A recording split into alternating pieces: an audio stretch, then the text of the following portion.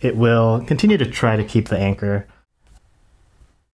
And if I set it flat, then it rotates with it. Oh, let me stage this a little bit. Let's put this book on the shelf here. They didn't make it to the next round. They were eliminated yesterday, but okay, so show immersive space. It's not actually going to do anything there. I just needed to have the immersive space. I didn't actually need it. I could have built this in the regular one. And then I'll come here, grab a book off the shelf, and then this should anchor a menu. Oh, let's see. So it's hard to see there, but let's look at it over here. So you can see this menu, also just like some test stuff here. So this circle is here. It jumps around because I didn't set like this content height. So it's a little bit jarring actually. So that would be something to fix as well. But it's anchored to this book. So you could see it will refresh. And there's a thing where like it refreshes like slowly. So it's not that smooth. And then show a video, and this should open up a frame. And then I can play this. So this is one of my shorts on my other channel. But was discovered playing a different sport. It wasn't soccer. This isn't a joke about it being called football outside of the US. He was discovered playing tag. There was a team called Phil Athleticos with an assistant.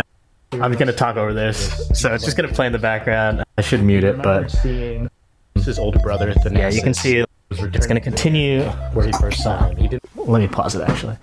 So it's going to continue to, it just stays anchored right there. It just continues to be anchored to the book.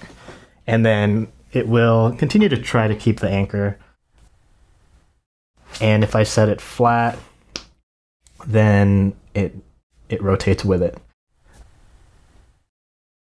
And yeah, pretty fun stuff there.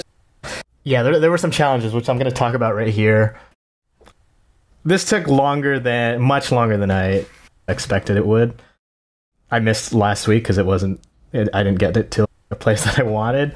Some of the parts were pretty easy. So like the book anchor, that actually is, there's a lot of stuff that is actually just using the library. So the ARKit library makes it pretty easy to anchor to an image. So I knew that from like playing with it before. And then the UI view, this is I would say the stuff that I really feel somewhat comfortable with.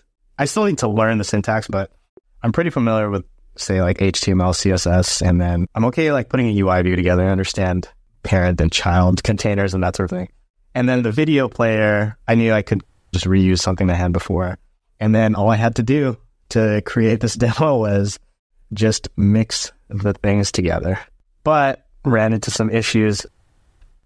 And then I thought, all right, well, I can make a menu and then just put it where the sphere is, and then I'll be good to go. I learned about this thing like attachments, so I thought that would make it even easier. And then I was able to get it to work, but then it was doing this where it was attaching to where that sphere was, so it was attaching to the anchor, but it was attaching horizontally. So if you imagine this, if this book was a menu, then it was like this. It seemed like not that big of a problem.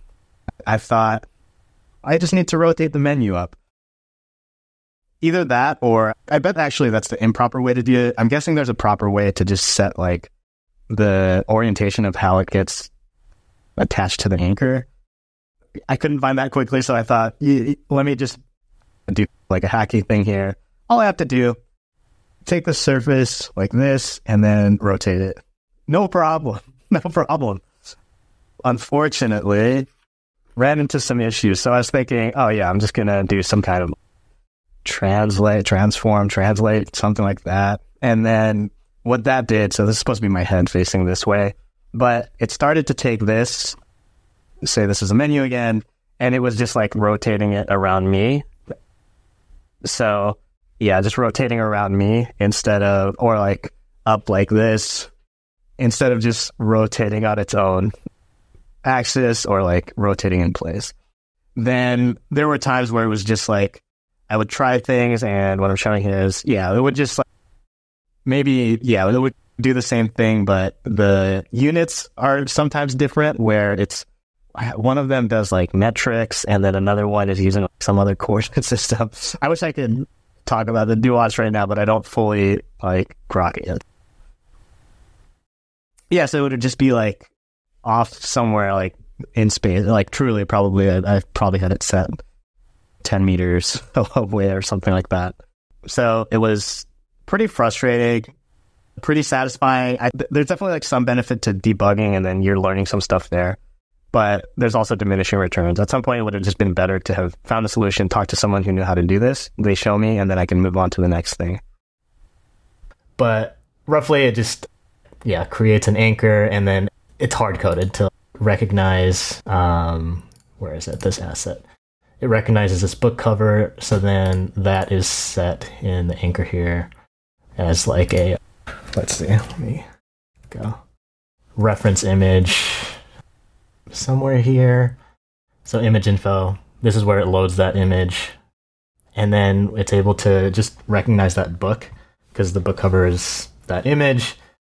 And then down here is where I fuddled around with some of the views here, and then the video, and then reused some of the video player from a previous demo. That's that. Thanks for checking this out.